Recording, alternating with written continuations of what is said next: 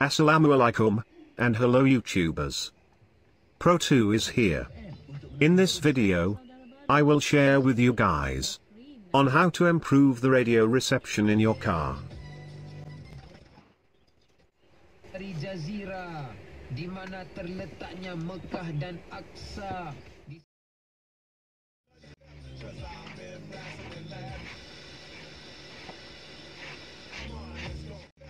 When you experience annoying signal drops or interference when you're trying to listen to your car radio, this is one of the signs that show you have a weak FM signal reception.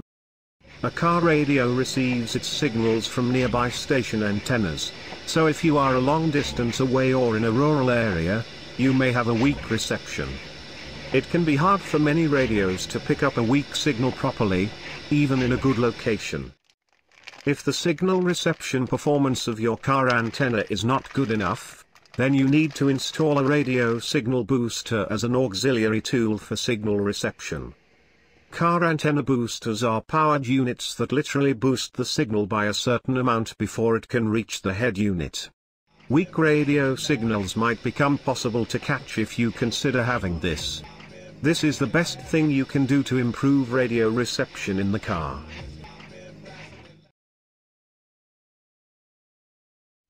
The booster will be installed in the dash behind the head unit. In order to take out the head unit, the front cover need to be removed. Remove the two screws that secure the front cover. The two screws are located at the bottom of the AC panel, out of sight. Then, grasp the panel's left and right sides and pull it out.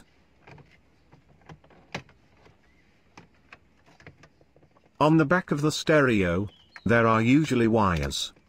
Disconnect all the wires, antenna cables, speaker wires, and radio wire harnesses. And then, put the head unit aside. This will make installing the booster antenna much easier. With the head unit out of the way, it's time to install the antenna booster. The signal booster will need to have constant power connected to it from a 12-volt source in order for the amplifier circuit to work and be active. Most come with a red wire with an inline fuse. You can connect this to the same red wire the radio gets 12 volts from. The last connection is to connect the antenna plug from the booster box into the socket found at the back of your car stereo near the wiring harness plug. First, we must identify the ignition wire or ACC power line that comes from the radio power supply socket. You can use a test lamp like this to determine the presence of 12-volt electricity. An ignition wire or ACC power line is only active when turning the car key on. To find it, turn the keys to the ACC position, so power was going to the accessory wire line. Next, attach the alligator clip to a known ground, and touch the other end to every hole from the socket. If it lights up, you have found the 12-volt ACC line. You can turn the key on and off to make sure you found the right 12-volt wire.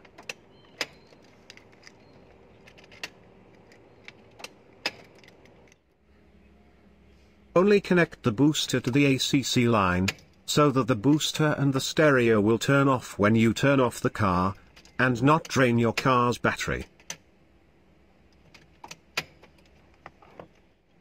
Then, I removed some wraps from the wire bundle, so that I could separate the red wire from it.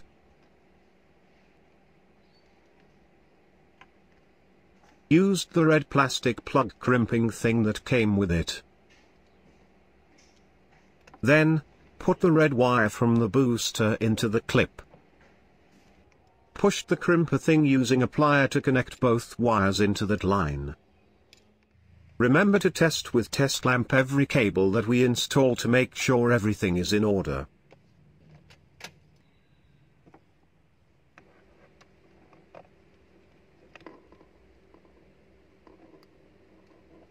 Alright.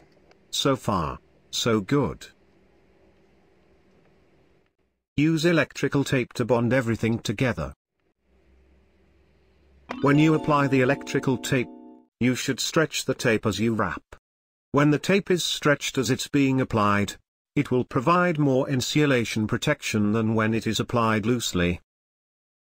The female booster interface is connected with a male antenna cable.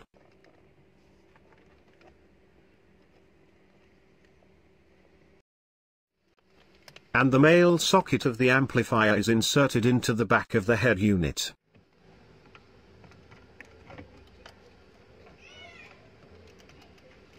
Then, reinstall the radio wire harnesses and the speaker connector.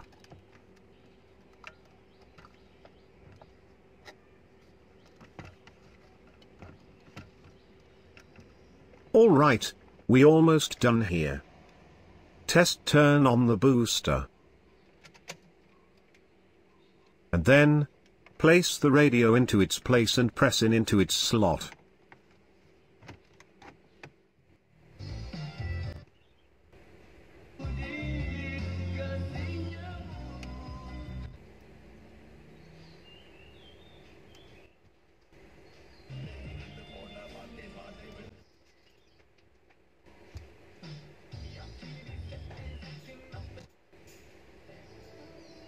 Overall, installing a car radio booster can be an effective way to improve your radio reception in your car.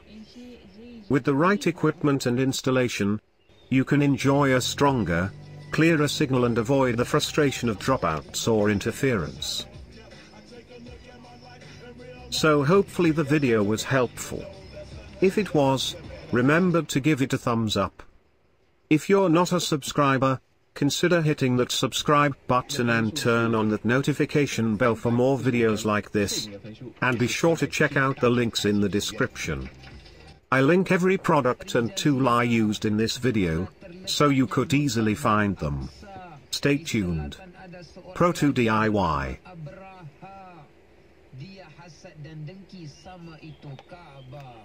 Suatu hari seorang lelaki masuk gereja, menanggalkan celana dan melepaskan nombor 2. Abraha menjadi runsing dan marah.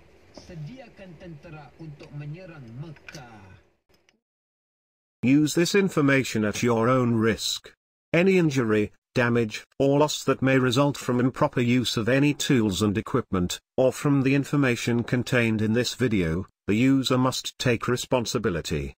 If you think this video helpful for you, remember to give it a thumbs up and subscribe to my channel. Enjoy cautiously and good luck. Pro2DIY.